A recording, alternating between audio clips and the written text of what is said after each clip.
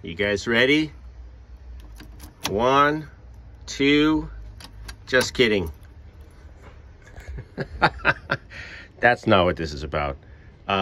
What this is about is that I just temporarily installed the steering column so I can hook all the wires up so I can test the engine.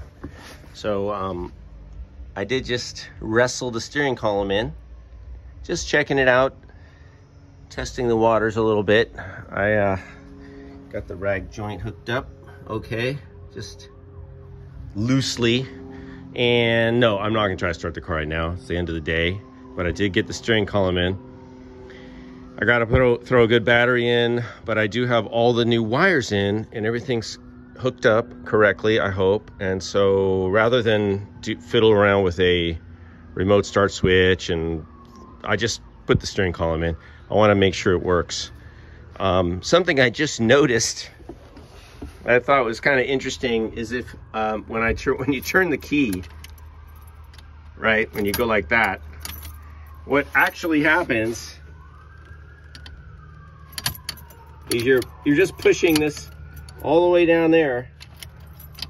So I get, and I'm just learning this, so that's where the switch is, the actual switch, and this is just the key. Anyway, kind of exciting. Sorry I tricked you guys, but we'll get these guys in use pretty soon. I'm hoping by the summer anyway. That's my goal. Progress. By the way, so this is just a standard car, right? It's a base car, but I want to show you guys that people are out of their minds.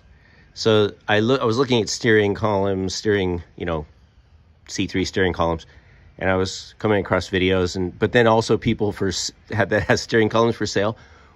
People have lost their minds with the tilt and telescopic original steering columns. Maybe it's worth it, but here I saw one on eBay, and it started at they lowered the price from like $5,000. Am I out of my mind, or is that reasonable? It's rebuilt, but still, check it out.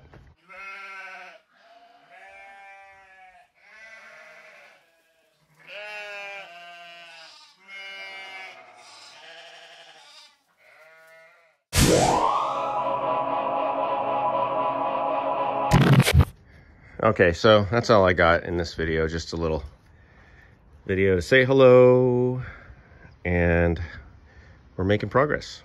Check back later.